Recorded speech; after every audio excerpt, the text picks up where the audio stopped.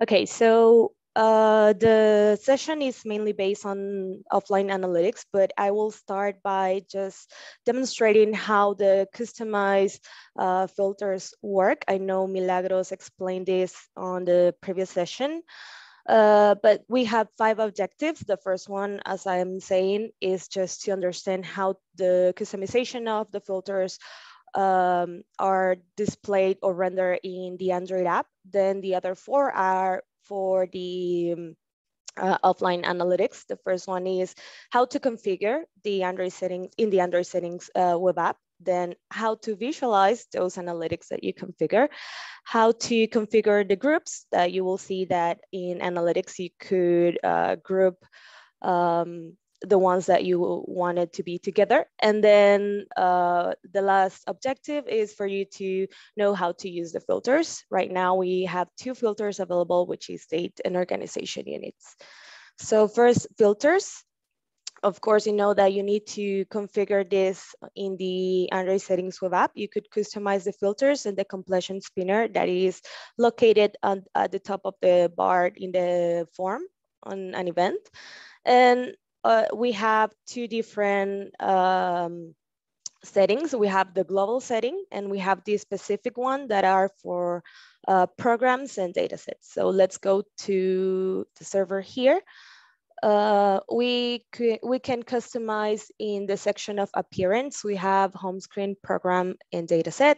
In this example, I'm going to use program. As you could see here, we have the global settings, which practically has everything enabled. We have the percentage and all the different filters. But then I have a specific program, which is case-based surveillance. If I go click in edit, I will see that I only have enabled 2 filters, the enrollment date and the follow-up. Of course, to create this or to configure this, I just click on it or unclick, click again to disable it, sorry, and then save the program. And once I save, I need to save again here. Otherwise, we are not going to be able to visualize this on Android. Okay, so let's see it here.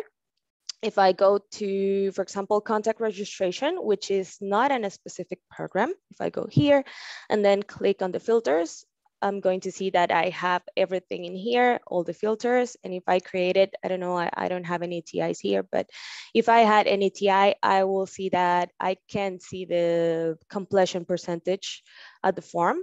But if I go to my specific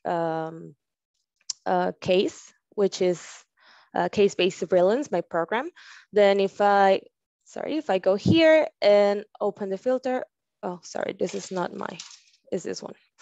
If I go here and click here, you'll see I only have the 2 that I enable, which is the enrollment date and the follow-up. And if I go to any of the TIs and open an event, I won't be able to see the spinner at the top of the form. Okay, now we can go to the offline analytics. We have 4 different screens in which we could add analytics, which are home, programs, datasets, and the TI dashboard. The first 3, this one, we configure them in a particular way that have a similar process, and the TI dashboard is kind of different. We're going to see it later. All of these analytics are calculated locally. This means when we are making the first login and the app is making that synchronization, I'm not downloading any data from the server that is specifically for the analytic that I configure. This means that when I create TIs on the device, or if I have downloaded TIs from the server, then that is what the analytic use to populate the information that you're going to see on the analytic per se. And finally, again, you cannot configure any of these charts or tables in the Android app. You must use the Android settings web app. And it's not here, but every analytic that you use for home programs and datasets, you create it first on the data visualizer application in the web server. Okay, now let's start with TI Analytics. As I was saying, the TI Analytics are displayed on the TI dashboard. The idea is to populate a chart or chart to visualize the evolution of data elements or program indicators. What I mean by evolution, I mean that you have to, you're gonna see different values located in different time periods. So for that, this requires that the data elements that you're using and the program indicators that you're using contains, in the case of the program indicators, contains data elements that belong to a repeatable stage. And for data elements, of course, also they need to be numeric and in a repeatable program stage. Why repeatable? Because we need, again, to see the data in the different period of time. Now let's see how to configure them. As you could see here in the visualization type, we have 5 types of charts that you could add, or tables that you could add in the TI dashboard. We have bar, line, pivot, single, and WHO nutrition. For the first 4, I have grouped them because you configure them following the same steps. But for the WHO nutrition, I have a different slide that I'm going to show next. The slightly change when you select it. Okay, so for the first 4, first you click on Add TI Analytics on the Android settings, and then you choose a program and a program stage. The Android settings app facilitates the list of the program stage because it only allows you to select repeatable stages. It won't show you the ones that are not repeatable. Then you choose the title and the name of the analytic. You could add a short name, but this is optional. Then you choose the visualization type, which is bar, line, pivot, single. In this case, in this example, I'm going to use a line chart. And then you choose a period type. Period type could be daily, monthly, yearly, etc. And finally, you choose the visualization element, which is what are you tracking through time. In this case, I chose a data element, and the data element that I chose is called height. Okay. Then if I go to the WHO nutrition, the first 1 and 2 steps are basically the same, which is choose the program and the stage and add the title. So I chose the same, a child program and baby postnatal program stage, and a title, which is not here in the screen. Then you choose the WHO nutrition, which is here.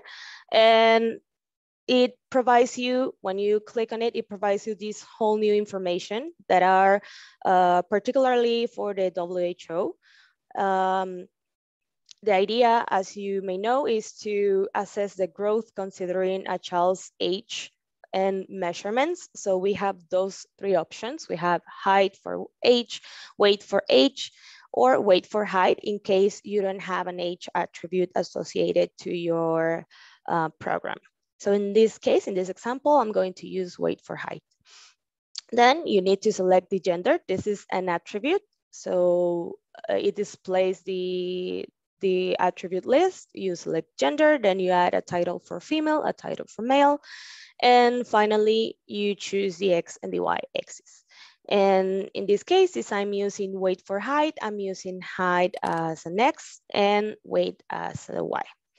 Let's see how this is displayed in Android. Here is the first line chart that I configured. As you could see, we have 2 different values in 2 different times. And in this one is November 9, I think, and it's 85 centimeters. And then we have November 29 and 97, I guess it says. Sorry, I cannot see well. And as you could see, we could perfectly have a lot of different values in a lot of different times. We only have 2 data elements, 2 events, sorry, with 2 data elements filled.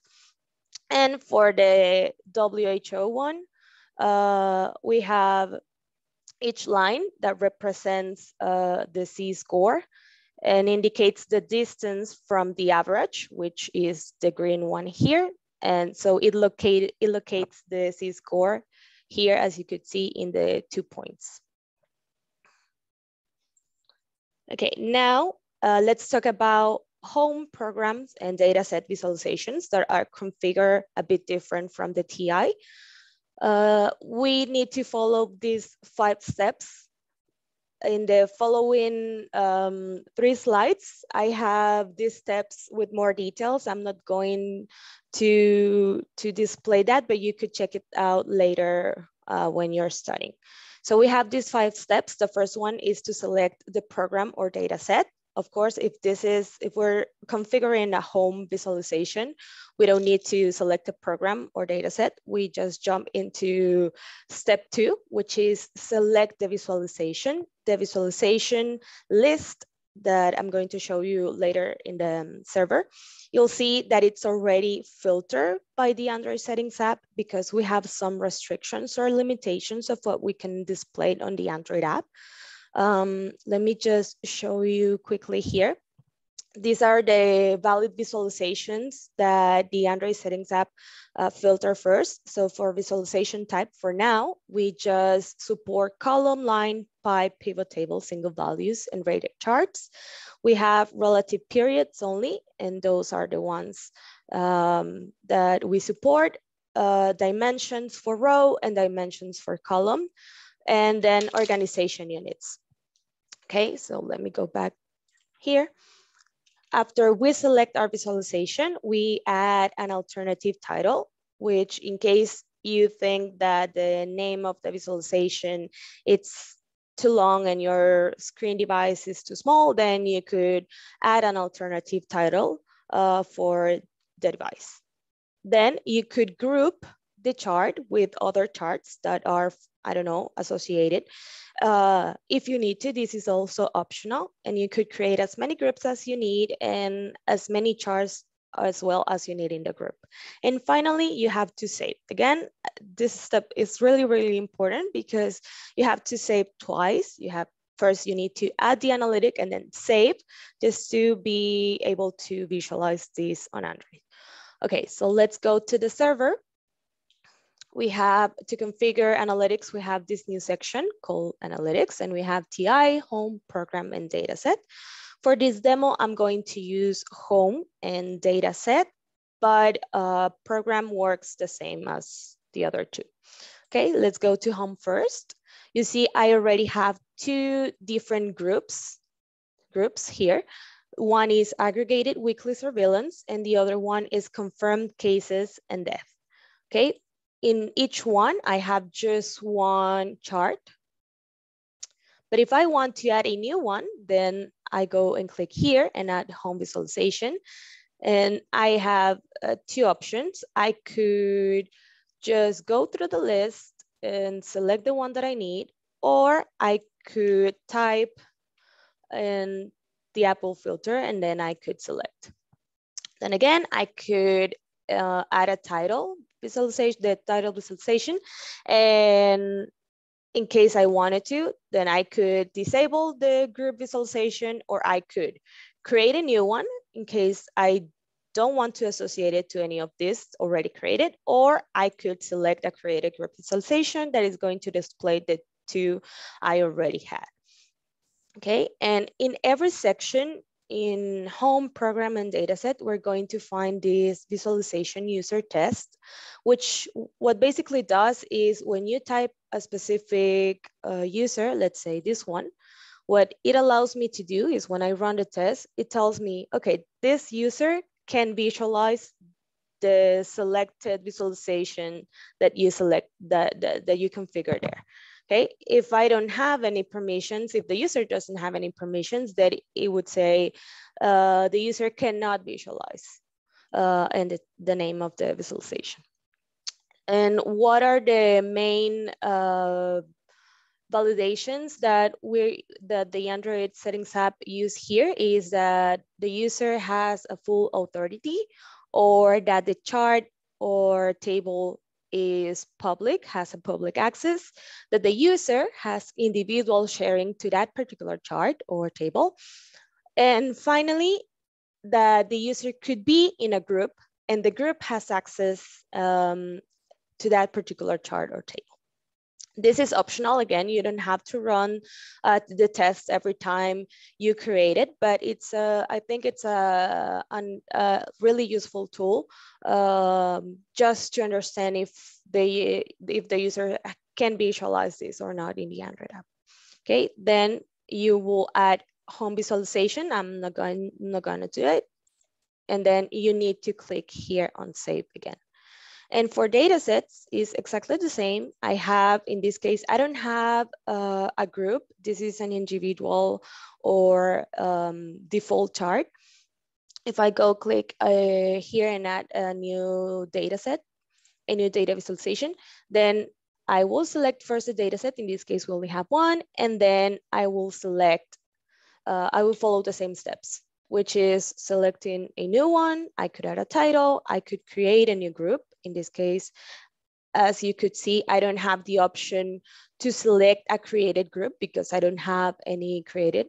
So it allows me to create a new one or to disable them. And again, I will go here and add dataset visualization. And once I click here, then I should save again here just to be able to visualize that in the Android app. Okay, now let's see how the Android renders this information. If I go back, when you are logging in, probably in the first 2 or 3 days of the academy, you only were able to see the programs and probably not this. And that is because if you don't have any configuration on the Android settings app, then this tab won't appear. But since we have it, I click on here on the analytics tab, and I'll see two groups, the aggregated weekly surveillance and the confirmed cases and death. Same for the data sets. If I go to my data set, which is right here, and I click here, you see that the analytics tab now appears and it displaying the chart that I configured. And every data information that is displayed in here is based on the aggregated information that I have here of all the periods in the data set. If, for example, if I delete my local data, then when I click on here, I won't be seeing anything. It will be in blank because it's working with this information. Okay, let me go back here. So these 3 slides, as I was saying, is just the same that we just go through, but is a more detailed step-by-step that you could check out later. So for groups, we already discussed them, but as I was saying, the group is displayed as this button at the top of the bar of the analytics screen on home, datasets, or programs. You could create as many groups as you need, and there's no limit for now of charts per group. Okay, so we have some pictures of the visualizations that we are supporting now. We have tables, we have radar charts, we have pie charts, bar charts, single values, and I think I'm missing the line chart, but we already saw that in the Android app. Let's go back here. If I go here, you'll see that it downloads a default chart that it's created on the data visualizer on the web server. But we can, for some of the charts, we could change them through to another one. For example, the bar chart, I could change that to view as a line. In this case, I only have 1 year, so that's why I show it like that. Or I could see it as a table. Or I could see it as a single value because these are program indicators. So it shows me the value for each program indicator that I'm displaying. And this changes of visualization works the same for line, single values, and tables. All can change among each other. But for pie charts and radar charts, you could only move from a radar chart to a table and a pie chart to a table. But you cannot, of course, change it to a bar chart or a line chart. Okay, now let's talk about filters. We have two different filters available. We have periods and we have org units. For periods, we have all this list, daily, weekly, monthly. And for org units, we have two possibilities. We could select all, which are all the org units available to that particular user, or we could select just one specific or all multiple org units, but not all. So let's see that in the Android app. Again, if I go here and click, let's view it as a bar. For example, if I don't want to see it per year, I want to see it monthly, I would choose period, and then I will go to monthly here, and I could select any of these options. Let's say last 3 months. And here it's gonna ask me if I want to display the current period. So it will be showing me 4 periods, the 3 previous and this one. Or if I only want to see the 3 previous, then I say no. And it's only going to show me the 3 that we have here. We could click on the bars just to see the values. Probably my screen device is not too big for you to see, but here it's going to show you the period and then the value. And here's the value, but if I click, it shows me again the same value, but with the period. I think it's just to have a more clear view of the information that you're selecting. You could also select the series here. If I click here, it's going to show me the specific series that I'm selecting, okay? And if I no longer want to see the information like that, I want to reset the filters, then I go and click here, and either I could change that to another filter, or I just click on reset, and it goes back to the default. And let me just move here. You can also zoom in case you need to see a particular point in time. And again, you could click on it just to see the specific period. And you could, of course, zoom out if you want to see the whole picture. Okay. Here's just the example of how to apply a filter. And then finally, I have 4 different links for you, which I think it's really helpful documentation. The Android app, the settings app, which is part of the Android app documentation. And then we have created with the team 2 different documents. The first one is the offline analytics Q&A that you'll find probably some information of questions that you may have of the offline analytics. And again, if there is a new question that comes after this session, we could add it here with the answer. And then we have the limitations. This is really important because it shows you per dimension, data, period, fixed period, etc. Everything that can be included into a visualization or analytic, and if we support it or not. And here in the columns, you'll see we have pivot table, column, line, only the ones that we support, pi, radar, and single value. And the green ones are the ones we support. And of course, the other ones are the ones that we do not support yet. And that's it for the session. If you have any questions, please let me know.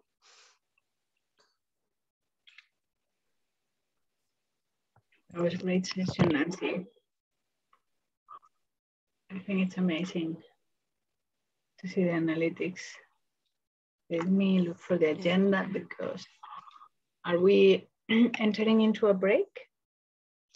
Yeah, in 2 minutes. Okay, so let's see if there are questions. I didn't see any questions on Slack about this. Let me check again. Chanara is asking, is it possible to set permissions for user group or specific users?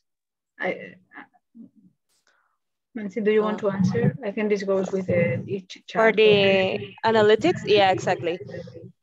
So for each data visualizer analytic that you create, the user, if that particular analytic is not public, has not public sharing, then yes, your user must be or individual sharing or in a group that has that sharing setting on the analytic.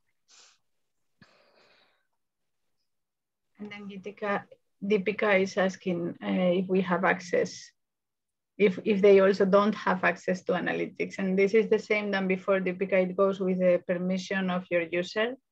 You need the all permission, and we did not enable that permission in your roles. So no, we will not require you to do changes in the analytics configurations for the exercise. But no, we cannot give you access for this training course. Is that correct, Nancy? Yes, correct.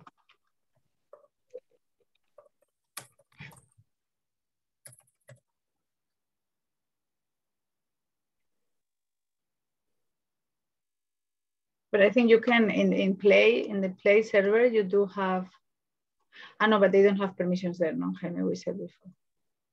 But they can change. No, by default, they don't have it, but you can always create a user with full Yeah. authority. So with the authority all, and then you can do whatever. Yes. As someone was asking if there are not exercises on this, yes, there are in the next session. So now we will have the long break of the day, which is 20 minutes. And after this, the exercises about the offline analytics will be explained by Nancy as well.